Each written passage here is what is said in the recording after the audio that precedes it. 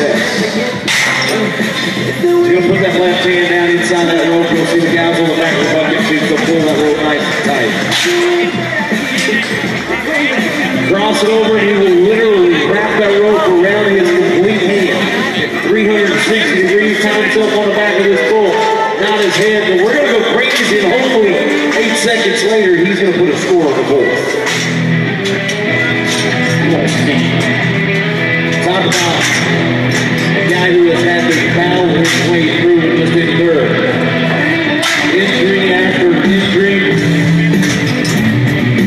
It's what we like about a cowboy loaf, like Skeeter. No matter how many times the deck stacked against